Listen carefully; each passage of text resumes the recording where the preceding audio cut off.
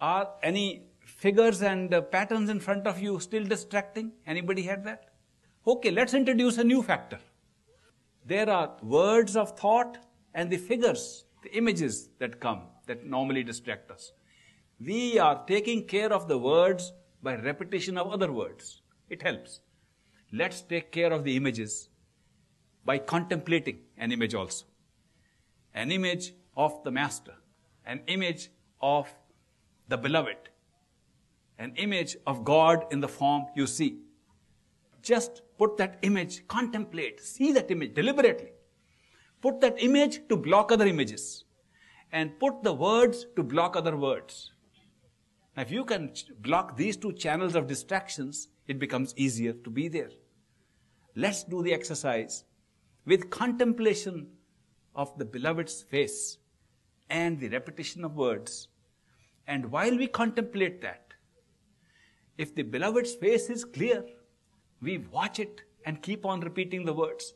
If the face is not very clear, we still repeat the words till it becomes clear. Then we watch it intently and keep on repeating the words. We repeat the words and see the Beloved. If it is the Beloved's face and not a picture, we'll be full of love. So when we look at the face of the Beloved, it should be with love and devotion. It should not be mechanically. Words should be repeated mechanically. The face should be seen with love and devotion. So see the face with love and devotion and repeat the words mechanically to keep the thoughts occupied. See if it works better. Let's do it again. Yes, any question? Pardon? The face of a beloved of yours. The Master's face, a Guru's face. If you have no Guru, any beloved's face whom you love. Anyone you love. Whichever part you like best. I like the eyes.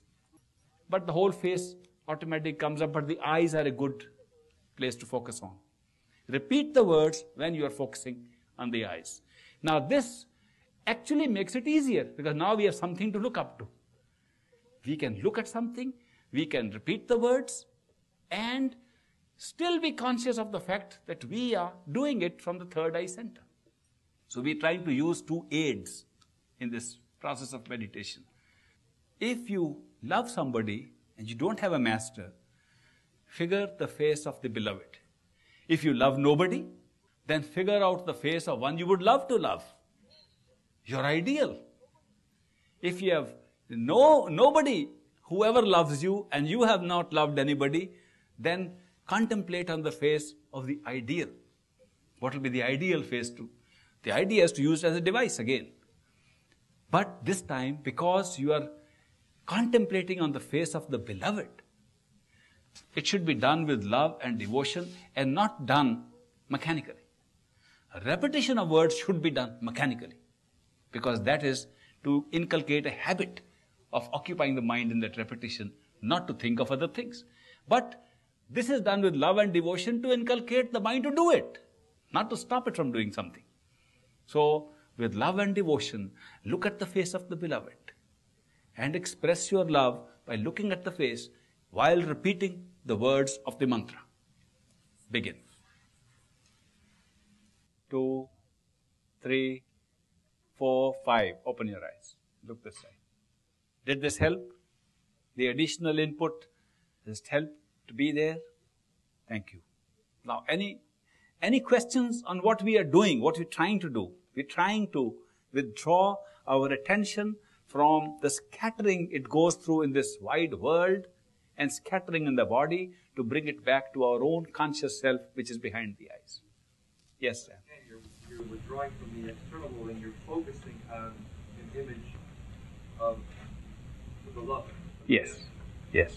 Now, if the image changes, the facial expression might change. Sometimes it's an image of a picture. Other times you might be trying to carve out the actual face out of the shadows of the darkness. All of that is the same. Yeah. You shouldn't think about. When you think about carving the face out of the shadows, is that useful? Yeah. Sometimes you can't do what you want to. Did you notice that? Sometimes you cannot do what you intend to do. Exactly. But sometimes you can.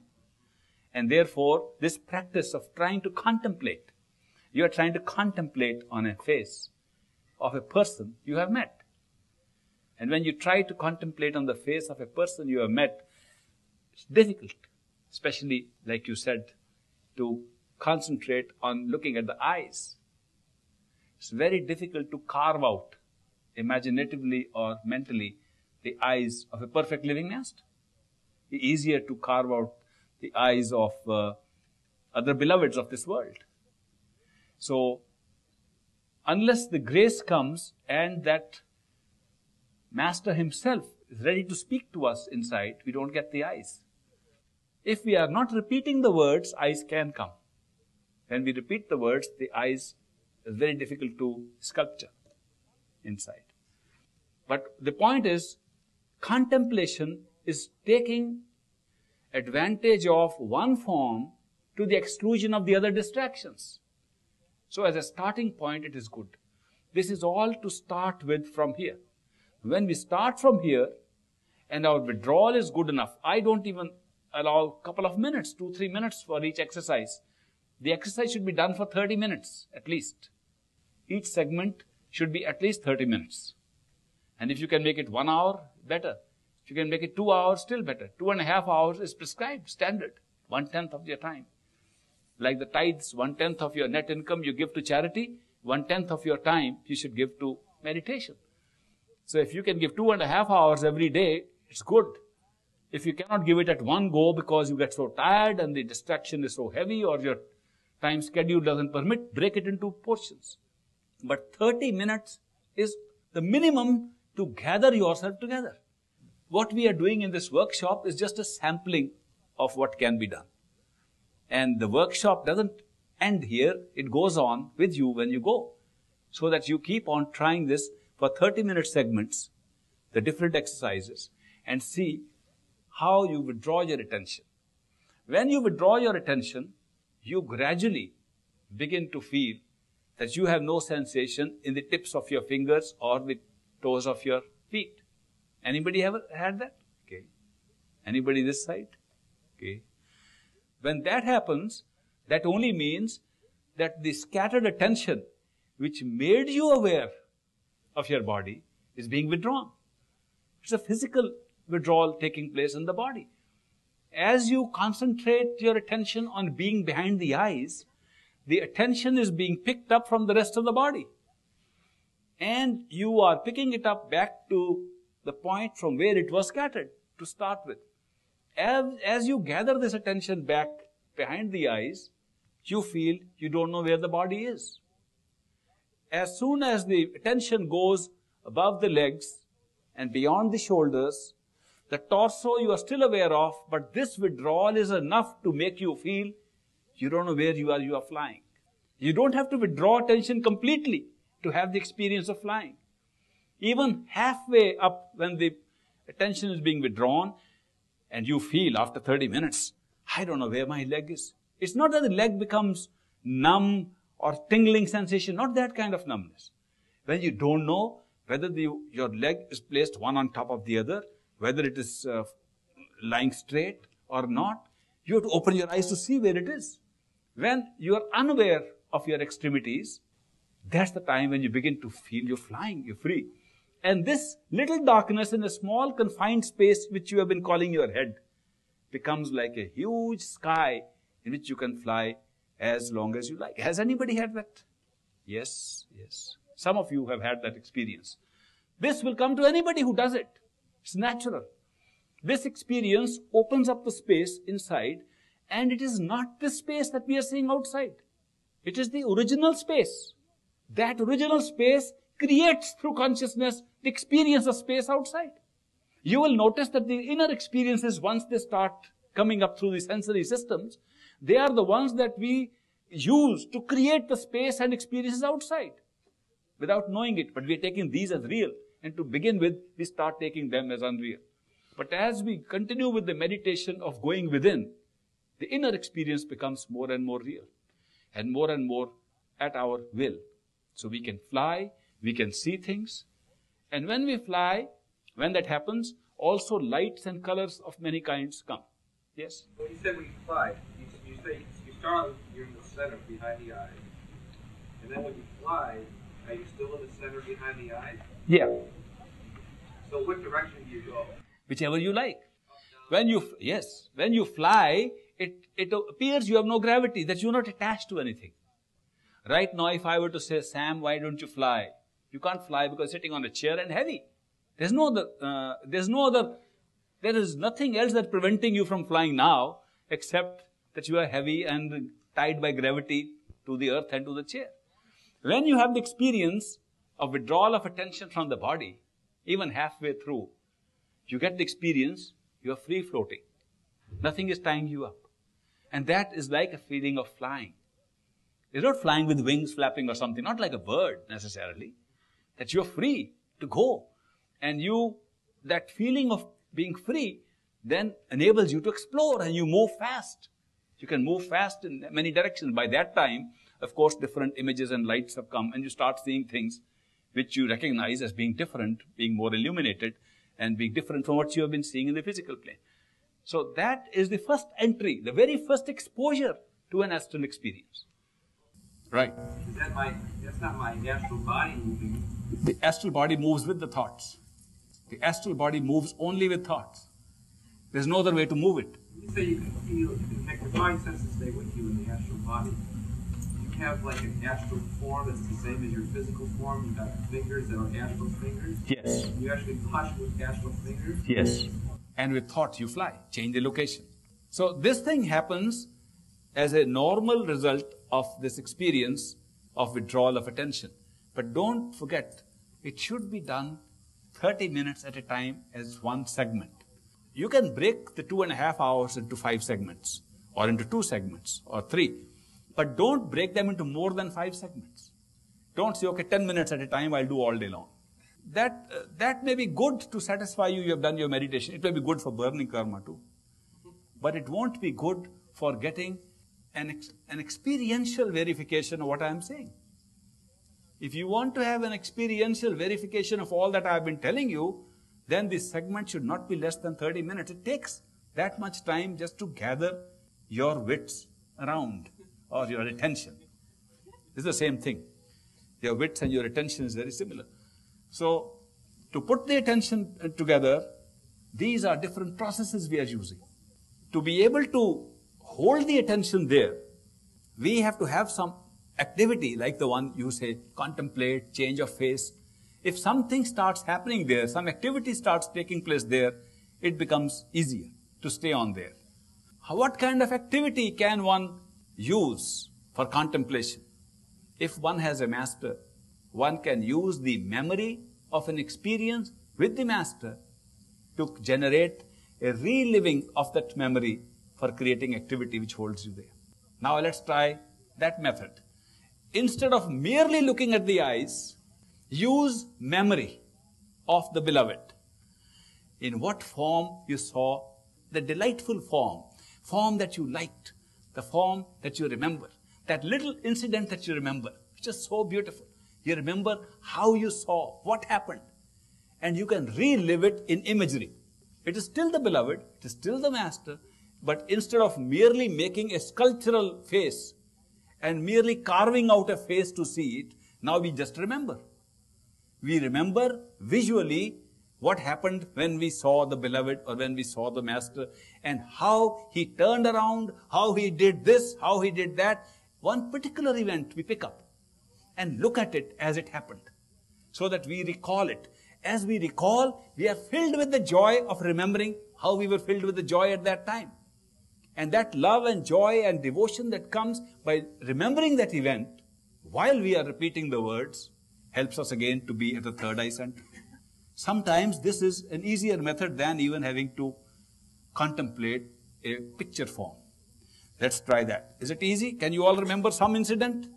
You all remember some incident which made you happy? Which made you high? Okay, now use that incident and use it to relive it. While doing it, repeat the mantra, repeat the words slowly, deliberately, listening to it. Please begin. 1, 2, 3, 4, 5. Open your eyes. Was this better? Did anybody find better? Please raise your hands, those who found this exercise better. Thank you. These are different devices. Now, while we are using these different methods, they are all methods, devices. They are not rites or ceremonies or any essential part of any spiritual practice. These are different common sense devices in order to be within our own selves, to sit at peace with our own selves instead of having scattered thoughts going all over. So far, whatever we are trying to do is just to bring a peaceful withdrawal to our own self for a while. Let's see what it is to be with oneself. And better still, if we are with the beloved, with love and devotion, with that attitude, how can we be inside? This is all we are trying to do. While we are doing that, sometimes we begin to hear some kind of a sound or a note. Like there's a sound going on, that there is a sha, sha going on, and there is a bell sound or a cricket sound, a different kind of sounds start coming in, which are not external sounds. They're coming in while we are inside the head. Anybody ever experienced these sounds coming in? Many of you have. Okay. When these sounds start appearing, which are not outside, because listening to the sound automatically brings you to yourself. It's the easiest way to gather your attention to the third eye center. The rest of what I spoke all day long was to reach a point where we can hear some sound. When the sound comes, resonance inside, when that resonance and sound is inside, that is the resonance of the self. If we listen to that sound, automatically we'll be withdrawn. If the sound becomes purer and clearer, it will turn out to be like the sound of a big bell. Gong, gong. It will take that ultimate sound. But before that, it can take sound of little bells in the distance, or some kind of a echo sound, or sound of crickets in the field or in the yard, or sound of waterfall, or a train crossing over a bridge. Different kind of sounds combination. Many of them have an origin in the physical systems also, like blood vessels. When we concentrate attention, the blood vessels, the breathing, you can hear many things. But these subtle sounds, which are very sweet, melodious, when these sounds appear, then we have reached a point in our meditation where we can give up everything and hold on to the sound. After that, if you can hold on regularly to the sound without problem, that you go quickly to the stage where you can hear the sound, then begin listening with love and devotion for the sound. The sound pulls us to the higher regions. We don't need any other aid after that. The sound is the secret. Yes. When you're talking about this sound, can this tie into when we hear a song or some kind of song and it just keeps recurring? It may pop up in our head, inside us? No. Or... A song is like a thought, like a memory. I am talking of a sound which is not a memory. It is not a sound that we heard and we are hearing it now. That's a memory. This is a sound that has got a quality of persistence, a quality of continuity, a sound that is evolving, becoming louder if you listen and fading if you don't. So it's not a memory. Any other question about the sound? If you're listening to the sound, you're actually listening and your mind takes you different places. Is that all right? If you're listening to the sound and the sound is not strong enough to keep you in the place where you're listening and the mind starts taking you out, start repetition again. Repetition should be used, repetition of the mantra, of the word should be used as long as you are not stabilized at the third eye center and the sound can pick you up. Use one or the other till you are stable at the third eye center and the sound can draw you in. You're visualizing other things while you're listening to the sound. Just like if you're thinking other things when you're listening to the sound, you should go into repetition so you don't hear any other words. Right. If you are visualizing other things and you're listening to the sound, you should try to get the flow of the master so that's all you put your... Right. When you are thinking of other things, use repetition. When you're seeing other things, use the visualization of the master. When the sound is strong enough that you don't want to think of anything else or see anything, listen to the sound alone. Why do you listen to the sound? What will you be seeing? Whatever comes, you'll see. You won't pay attention. Right now, what are you seeing? But there are so many others too. It depends on what you're paying attention to. So seeing is not automatic.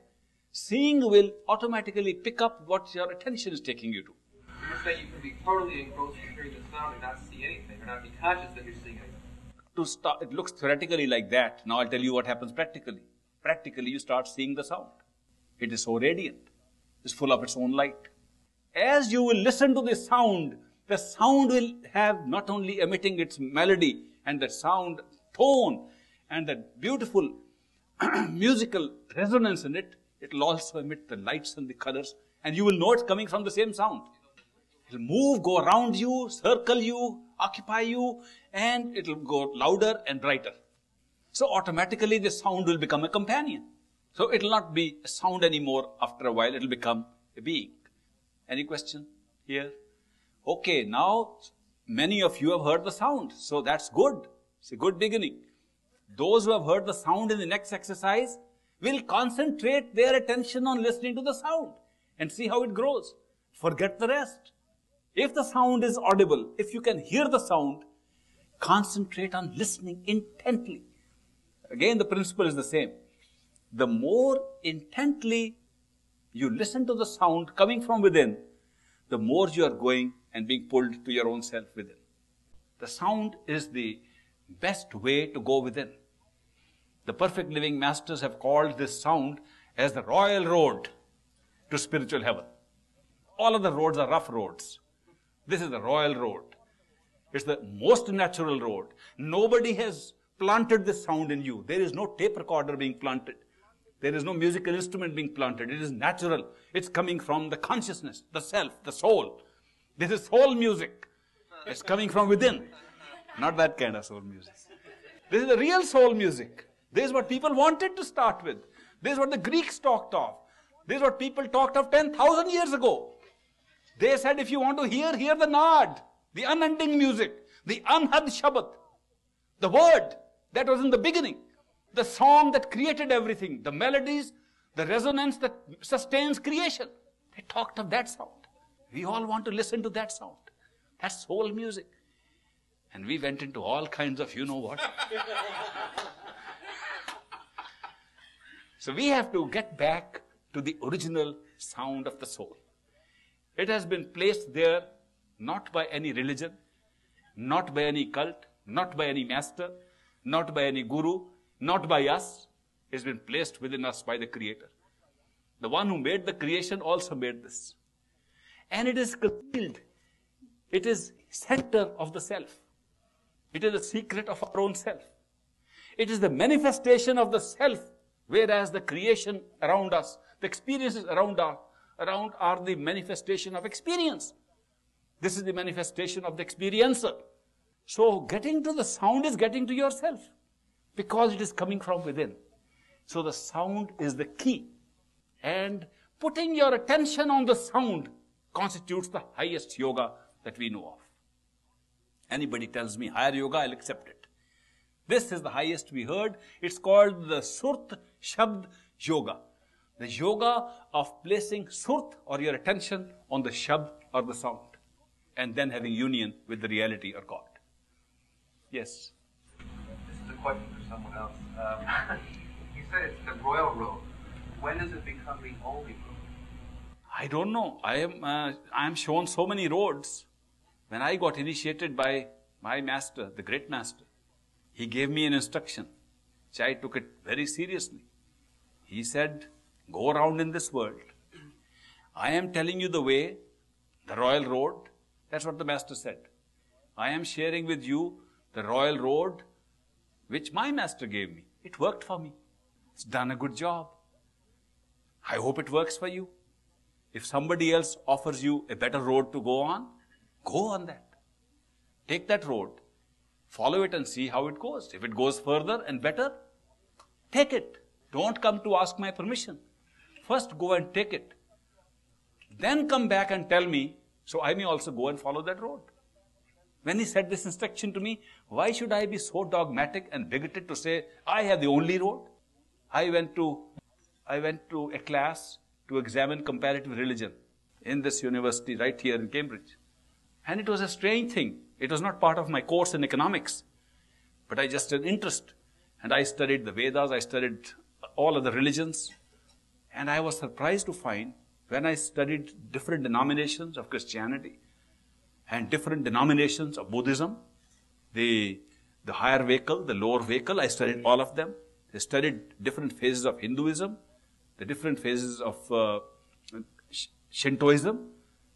When I studied the oldest religions and compared them and talked to those people who are considered to be the teachers and masters of those different religions, different groups and different cults, I found they were teaching different things. Though the texts were all emphasizing that the truth is within. I didn't find any text which said the truth is outside. They all said the truth is within. But they were teaching in such a way that I couldn't see what was the common thing. So I tried to find out if there was a common feature in all these groups that were teaching how to go within. And one common sentence I found in all of them: ours is the only way. I got alarmed. That's the only common feature, each one claiming ours is the only way. I decided never to say that again, even then when you ask this question. When you become close-minded, maybe you don't have the most perfect thing. Somebody else can come up and show a better road. Take it. I'm willing to take it today. Somebody comes up and shows me a better road, better than the royal road I found out of the tension on the inner sound, taking to the highest level, level after level. Anything better than that? Show me. I'll take it. I'll go back to Great Master and tell him to take it too. Therefore, let's not get into this closed vocabulary that this is the only way. Why do you want the only way? Take the royal way. It's better than the only way. It's royal, it's comfortable, it's good, it's natural. And you can hear the sound. As you hear the sound and its beauty, and as the self hears the self, you rise in consciousness. Now, I have been talking about something. People may wonder, why do we want to do this? What's the big idea? Okay, you hear the sound, so what? Okay, you want to go to higher regions, so what? What are you getting? What are you achieving? Well, it depends on what your goals are. Somebody says, I am tired of this terrible, lonely, unhappy world. Okay, this is the answer to that. Somebody says, I am full of curiosity. I never get all my answers. I get contradictions. All right, here is the way. You'll get perfect answers to your satisfaction.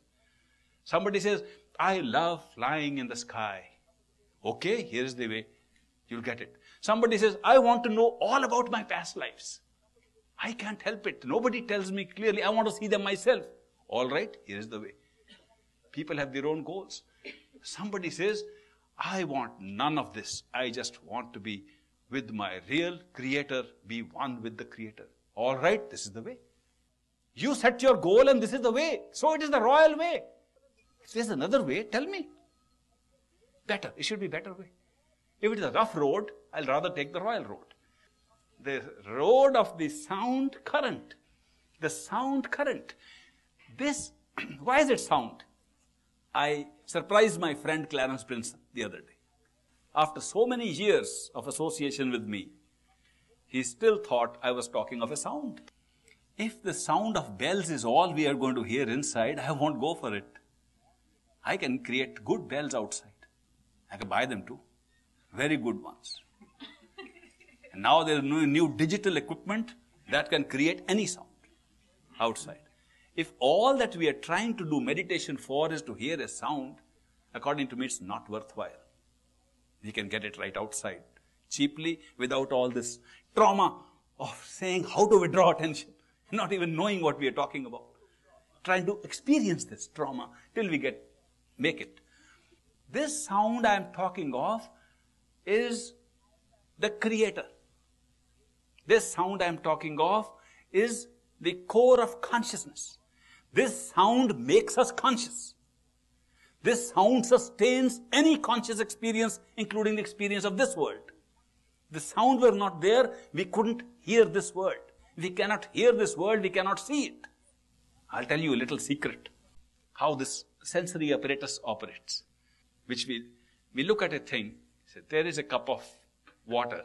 Do you know, our mind, using the sensory apparatus and connotation of these sounds called words, says this is a cup of water. When it says this in our head, we see the cup of water. Supposing it doesn't say so, we don't see it. Did you ever know that? That's how the brain functions. I have plenty of evidence on that. That the brain works in certain grooves. The sensory perceptions themselves are a bizarre mixture of colors, deep and different. They're just twisting the tail of the rods and cones, nothing else. They're very, very crude stimuli that create a bizarre kind of sensory input. It doesn't make any sense at all, till the mind interprets them by telling us what it is. And the mind tells us based upon our connotations built up in the subconscious over a long period of time, several lifetimes. The genetic code holds the entire configuration. Whatever is happening at the causal and astral region is also being recorded in the physical right now. And every single cell in the physical body contains the complete record. Not only of the individual, but of the entire Akashic records themselves. Every physical cell in our body contains the entire record of everybody, ever born or will be born. Physically. So what are we talking about? We are not talking of seeing, we are talking always of hearing. The highest device for experience has been listening. That is why these masters, when they found out how creation took place, they said, what was the beginning of creation? Not a creator, before the creator. What was really the creator? In the beginning was the Word, and the Word was with God, and the Word was God. What kind of word? What kind of word are we speaking of? That was there in the beginning, and you have to state that even before you state there was a God. St. John was not talking of a sound or a spoken word, obviously. He was talking of the power, the creative power, which for want of any other word, we are calling it the Word. Why should the Vedas, the Rig Veda, talking of the creation of this entire universe, talk of the sound that struck that music that led to all experience? The sound that generated the ability to hear. Not the sound that could be heard. The sound that created the ability to hear. The sound that was the creator of consciousness. We are not talking of an ordinary sound. We are talking of a sound that was there in the beginning, a sound that stretches all the way and creates the persistence of the self. If you were to ask me one good definition, how do we know it is the same sound? It changes.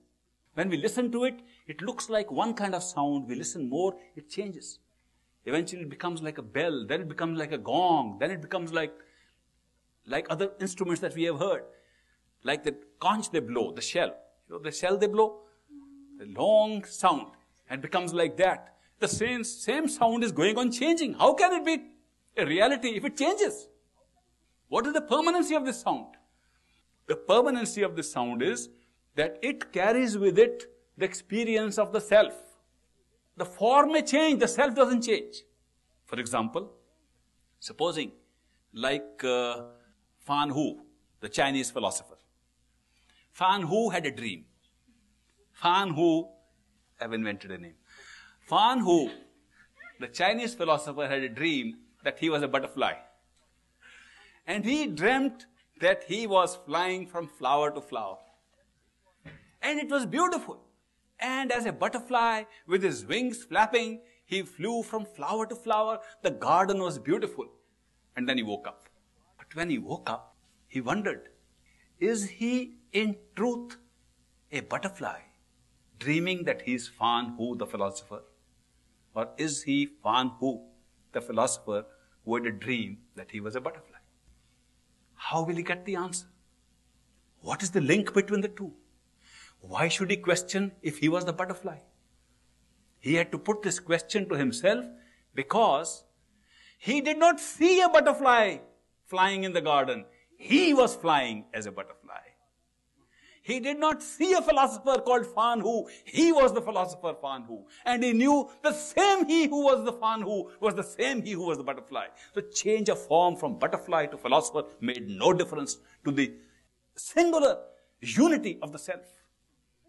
We can change any forms. We can be in the astral form with similar hands and fingers like these. We can be in the causal form with no hands and fingers at all and no sensory perceptions. We can be just light, which is invisible in the Parabrahm stage, beyond the mind. We can be in the stage of totality, where there is no form at all, yet it's the same self all the time. The experience of being in different stages is going to the same self, and the same self in memory can link it all up as the same self. There's only one self. It is this persistence of the self. What is creating the persistence of the same self, irrespective of level of consciousness, irrespective of form? This sound, the word, the Shabad. Don't take it as ordinary music. It's not an ordinary song. It is the resonance of consciousness. It is the resonance of the self. And when we listen to it, in whatever form it comes, and even if the form changes, if we listen to it, we are drawn to a higher and higher nature of our own self, higher and higher level of our own self, because we are going closer and closer to the center of our own self. That's the whole secret. The secret of the Surt Shabd Yoga, the yoga of the attention and the sound, is that the attention can be focused on the center of the sound and take you to the highest stage possible. If anybody has a yoga that takes you further, I'll be the first one to embrace it. I'll be the first one to take it up. The great master threw a challenge to me. He said, go around the world.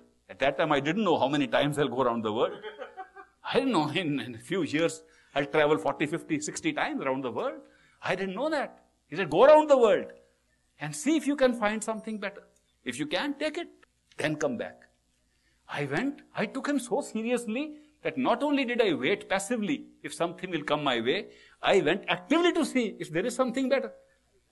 Went everywhere, explored, sat with all kinds of people in the hippie days, in the old days of Timothy Leary and Alpert here, Ramdas, Baba, in this area. I went through all those phases, traveled in various places. Border of Tibet, I went to the mountains, to the Tibetan mountains, to the Himalayas, went everywhere. Not only did I not find a perfect master giving me anything beyond what the sound was giving, what the great master gave, I did not find anybody even describing this in words to me.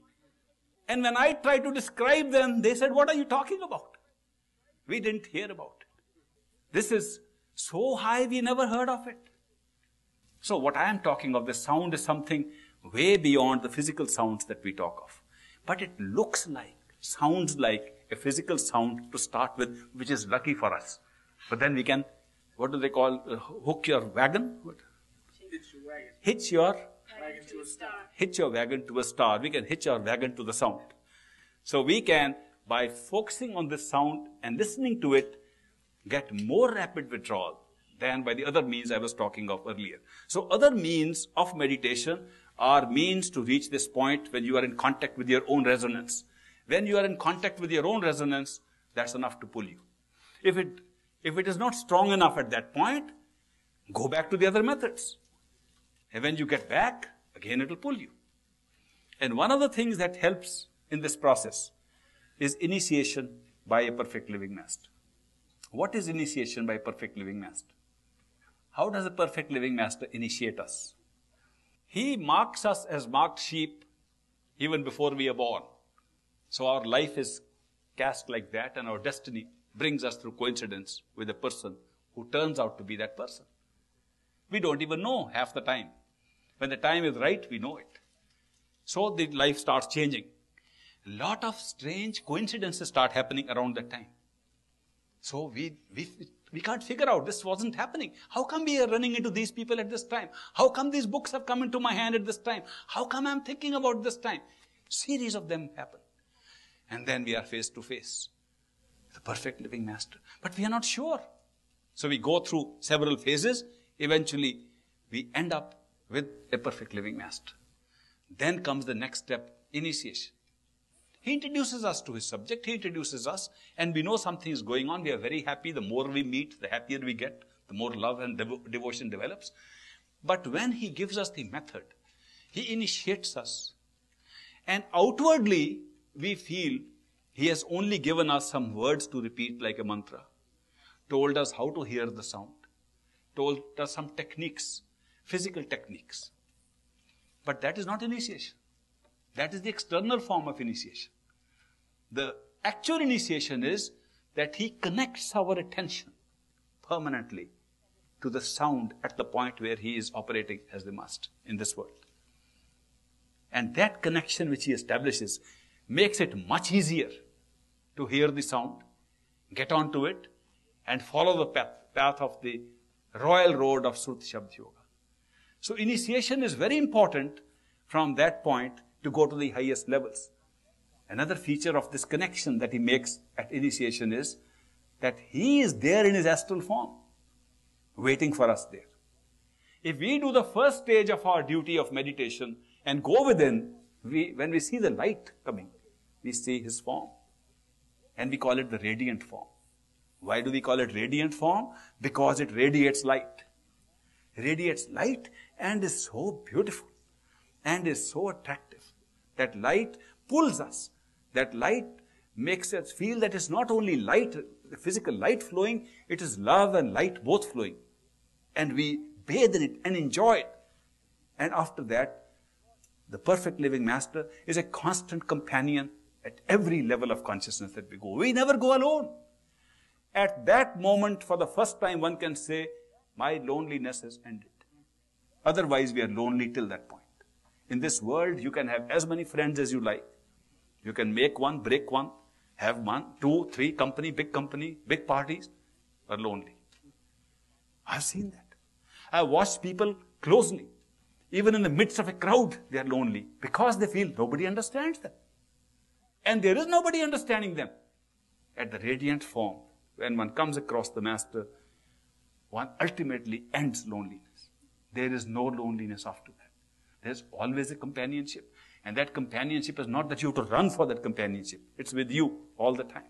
Wherever you go, you are never alone, anywhere, in any universe, even this planet and this earth. You can walk around and be with the master all the time. This is a royal road where you can get this kind of true friendship. And the master, whether we see him in the physical form as a human being, or we see him in the radiant form inside, gives us what I might describe from my experience as unconditional love. I haven't found that in this world. People talk of unconditional love and they attach conditions. They say, if you do this for me, I'll give you unconditional love. They're just using a word. What have you done for me lately? The question is always conditions, conditions, conditions. If you don't meet the conditions, there is no love. You didn't do that. Now I don't love you, I hate you. Here is a relationship, the only true relationship, which is unconditional. And great master used to say, look around in this world. Is there anything worth loving and worth worshipping? We said, why do you put the two words together? He said, because people can worship and not love. Or people can love and not worship. We love a lot of people and we don't worship and we are disappointed. We worship people and we have no love, we have only fear. It has to be a combination. Is there something worth loving and worshipping in this world? And you look around from the birds and the trees and the animals and the angels and the pictures and the friends we have and the human beings, and we look at all of them and one by one we rule them out, except a human friend. He said, if we could have a perfect friend, if we could have a perfect human friend, that would be worth loving and worshipping. Then the question is, why should you worship a human being? Especially in a democracy like United States. Here it won't count. You can't worship. All are equal. All are equal. How can you worship, put somebody on a pedestal and consider somebody superior?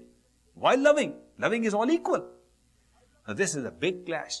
Many societies collectively have stumbled upon this rock in front of them and they don't move. They say, no, how is it possible? Only a human being is worth loving and worshipping, and why should we love another human being And we are also human and have the same qualities. And great master used to say, that's a very good question. He was not referring only to the seekers in the United States. He was saying as universally, it's a good question. And he gave the answer that if you place a large number of radio sets on a table and say all the radios are the same, they all look the same, with little variation in their face, little variation in their knobs and valves and transistors. If you put all of them together, but disconnect them from the batteries and disconnect them from the power source, they all still look the same. If you connect one of them with the power source, that alone will give you the news of the world. Looks don't matter. Connection matters. Similarly, human beings are there. They all look alike. They're all the same. They all have the same voting rights. They all have the same right to claim equality. But the one who is connected in consciousness to the higher level alone will give you the music that can take you to the higher level. Therefore, such a one is different and is worth loving and worshipping. This is where we got stuck, and he helped us to pass the hump and go over, move on. Otherwise, we want to find our own imaginary God. We are content with the concept of God just because we cannot accept the equality of a human being. We treat an equal human being because he is equal as unqualified. And therefore, we must find a concept which cannot help us as superior and stay with the concept rather than go with the human being. It's a big wall. It's a big obstacle we have created. So the masters have tried to take us out of that. How do they do it? They come without imposing themselves on us. They come as ordinary friends. They don't claim they are masters. They don't come and say, we are the masters, come on. We have come to save your souls. They come like ordinary people and we kill them. And they get killed, crucified. They do ordinary things, but they do for the marked sheep miracles. Private miracles which create a faith in the disciple that nothing else can create. They create a coincidence which could not have happened. They create changes in life which could not have taken place. And that individual is sure he's met the right person. But when he shares it with friends and others, they say, no, this is just a coincidence, a chance thing. Why are you giving it so much attention? So they pick and choose the marked sheep in order to take them to the inner music and the inner sound. This is how it operates. And we are lucky that they are always there. It's lucky that the visit of the master is not a one-time affair. It's always there. Will always be there. If masters were not there upon this earth, we would have burnt ourselves long ago by now. It's the masters and the connection with the Creator that keeps the show going and sustained. They bring love, compassion, peace upon this earth. We, and with our minds, are ready to burn it up, to be violent, to kill, and to hate. They turn us into love and peace and beauty and joy. Therefore, this word I speak of is the real form of the master. If somebody were to ask me, who is the living master? The living master is the word, the music within. Why can't we directly go to the music and find our master? Because we don't know how. Who can tell us? One who is hearing this music. Who is hearing all the time? That human being who is in constant touch. What is his real form? The same music. So this Shabad, this music, is the real form of the master. Since we cannot hear, it is expressed in the form of a human being who becomes our friend, puts us in touch with the same sound, and the same sound becomes the experience of the radiant form of the master with it. And having been connected with that, we go on the royal road all the way back to the highest level of consciousness. Let's do the exercise. For those who can hear the sound, just hitch your wagon to the sound, which means put your attention on the sound. Those who cannot yet hear, repeat the words and listen to the mantra, to the words, with such intensity that behind the words, they can hear the music also coming. When the music comes, when the sound comes behind the words, give up the words. Listen to the music. If the music fades out, get back to the words. Use the words as a stepping stone for the music. And with love and devotion, listen to it. The music comes, listen to it with love and devotion.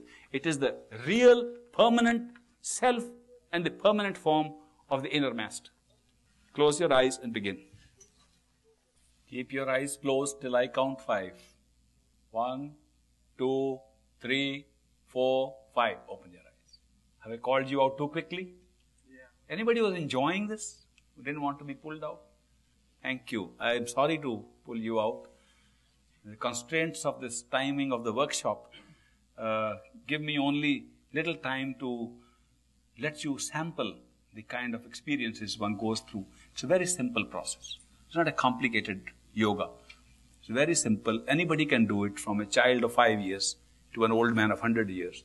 There's no restriction except improve your diet, because the kind of food you eat makes concentration difficult. Be a vegetarian. Destroy life at the lowest level of distributed consciousness. Plants and so on. You have to kill life. There's no way all life is surviving on life. If you look around in this physical world, life thrives on life. Every living thing is killing some other living thing. Even plants have life and we kill them. But in terms of the levels of consciousness, the plants figure at the lowest distributed consciousness. So they are going through a phase in which their will and their consciousness is at the lowest level. So it's only a recommended diet that be vegetarians, don't take liquor, alcohol, don't take drugs, don't take narcotics. None of these. Have very simple life. Don't express hatred to anybody. Have a loving attitude towards people. Try to understand them. Put yourself in their place in day-to-day life. Don't try to take from people. Rather be a giver. Give to people rather than take. Modify your lifestyle to such an extent that your karma becomes less heavy and your meditation will succeed more. If you create this environment, you will have more successful meditation, and you will be able to find that at a certain time, you will get these different stages I've spoken of. Many of you are initiated by Perfect Living Master. All of you that I can see, we see clearly. All of you are marked sheep of some Perfect Living Master or the other. It's very lucky. Congratulations. And you will all, in due course, get initiation from a Perfect Living Master. Not necessarily the same Master, but you are earmarked to get from a Perfect Living Master. The seeking is deep in your heart. You don't have to tell anyone about it. When you seek, seek inside. It's not necessary to cry out physically. If you want to cry out for help, cry out inside. The Masters I am talking of hear you even if they are far away. They don't have to be physically close to listen to you. They listen to you from the voice in your own heart. So therefore, you are very lucky, this group, and you will all get initiation in time, those who haven't got. Those who are initiated, please use that opportunity to do meditation regularly with love and devotion. Don't do it mechanically. Do it with love and devotion. The key is, the more you do it with love and devotion, the more progress you will make. The more you do it mechanically, the more you will be trapped by the mind's observation on what you are doing. It's very simple. It's not a mind's game. It's not a mental game. It's a spiritual game of the heart. And those who are not yet initiated, prepare yourself by sitting at the third eye center. When you will get initiated, you will have a head start and move on. The truth is all inside you. It's not outside. Whoever says it's outside, don't listen. Whoever says inside, follow. But don't follow by going after that person. Follow by going inside. Follow what he says. Don't follow the person. Follow what he's saying. Do that what the person is saying inside, within your own self. I enjoyed this workshop with you. I hope you enjoyed too. If there's any last minute question, we're very happy to answer. And there are some interviews fixed after this. We had 8 slots. You were able to increase. 2 are unslotted people. We'll try to fit them in. Some people have very short interview. Some people have interviewed me, and they're quite happy. I noticed from their face and from what they say. They just come. They say, we have nothing to ask. Thank you. I'm not suggesting that you should all do that. But I had that experience many times. And they get their answers. Some of you heard me talking about Linda Goodman at the lunch table. Linda Goodman was perfectly happy to hear me say, 3 times. She got all the answers she wanted in that. So it is not how many words we use, but we'll try to accommodate all the 10 here. And some of you are going to Hartford. Anybody going to Hartford? Okay. So if somebody misses out an interview here, I think Michelle told me she's going to arrange a few slots of interviews there also. So you can have a meeting there if you want. Give her the name. If we run out from here, you take them in such an order. Those who are going to Hartford will come last. It doesn't mean, last does not mean last in terms of worth. Sometimes those who come last come first. Any last minute question? Yes. You want to give time to him? Okay. He surrenders his time to you. As you called us out from meditation, the sound is still there. It's always there. It's our attention that has been probed to a new area. Yes. When the sound becomes pure and real, it will always be there, whether in meditation or not. Always, 24 hours. It will never go. It's our constant companion. Yes. Because it's the same kind of question. The sound current is continuous. Yes. Except the higher sounds, the gong and the conch and the bell sound, are continuous sounds that have pauses. Like bong, bong. Yes. Pause in between. Yes. Does that mean that this... It doesn't have a pause. It has what is called a sine curve in its rhythm.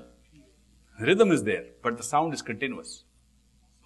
That you should try to listen for this, for the what's the expression? The one that goes like that. You should listen for that, right? Yeah, you should listen to that. Automatically, what will happen will be, if I can explain in a simpler way, when you hear the sound of the little bell, when you listen to it, automatically it will start changing. Ting, ting, it becomes elongated. Each peal, what they call the peal of a sound. When the big gong starts, it doesn't start almost from there. It looks like coming from a big distance. Hong, hong, big sound. When you listen to that sound, for a while you will listen to the sound like it's coming in gong, gong, like the peals of the sound. After a while, when you almost ride on the sound, it looks like gong. One of the peals is stretched out to a single sound. And it will not look like a bell anymore. The same bell sound becomes like the continuous sound what the yogis call the Om sound. It is continuous. Om. Actually, it is one single peal of the big bell sound. So these variations take place as we go within the same sound, modifies itself. They are not different sounds. And you will notice after the bell sound, that's the first real pulling sound. Before that, the sounds don't pull us. We have to listen to them. But this kind of a sound with a resonance starts pulling us and holding us. You should listen to any continuous sound that you can. The rhythm will come by itself. Any other question? Yes. I don't know whether I understood it correctly, but did you say everyone in this room will be initiated in this lifetime? I said everyone in this room will be initiated. She asked in this life, I said yes. Okay. Every person gets their own answer. All right. Any other question? Yes. Previously, I've heard you speak about intuition and developing our intuition. When, say someone is talented in music or art or spiritual things, does that mean they have an intuitive perception of these things that make them understand it easier? That's right. Intuition. That's right. Intuitively they know those subjects. Yes. What's the question? Well, I can't describe the sound myself. So you can move on to the question. I was just wondering if there's a sound that goes beyond the gong. Oh yes. Oh yes, yes. A lot of them. This is the beginning, first sound. Gong is the very first sound. Then there's a continuous sound. Then there's a sound which looks like a flute sound, very thin flute sound. Then there are so many other sounds. A series of sounds come beyond that. So this is not the final. This is the beginning. Yes. It's also like when you see Niagara Falls and the roar of the falls, and you sort of get lost in the sound. You know what I'm talking about? About being lost in the sound? It's so loud. It's like being right next to Niagara Falls. That's what I hear. So, you don't like it? Yeah, I like it. Keep it. Keep it. Don't tell too many people how loud it is. Keep it. It'll help. It'll grow with you. Grow with meditation. Anybody else? Any last question? Yes. The ocean sound. What stage is that ocean sound? In the beginning. It's one of the 10 what we call practice sounds. It comes in the beginning. Okay, now that sound, can you just, without meditating, just like you going about doing your work or whatever, and you hear it like Yes. the ocean is really Exactly. right here. Right. You hear it all the time without meditation. Well, thank you very much. I enjoyed being with you in this workshop. I hope you enjoyed too, and it will be beneficial and give you more happiness. If you live according to the values of the spiritual path, you will find people around you will be different. They will change. But if you live with too much thinking and the mind preoccupies you, you will find the usual problems in this world. If you live with your spirit and live with the love and devotion that comes with the spiritual life, you will find other people will change. And you will wonder why. They don't know about us. Why have they changed? But they do. Best of luck to you. Merry Christmas and a Happy New Year for all.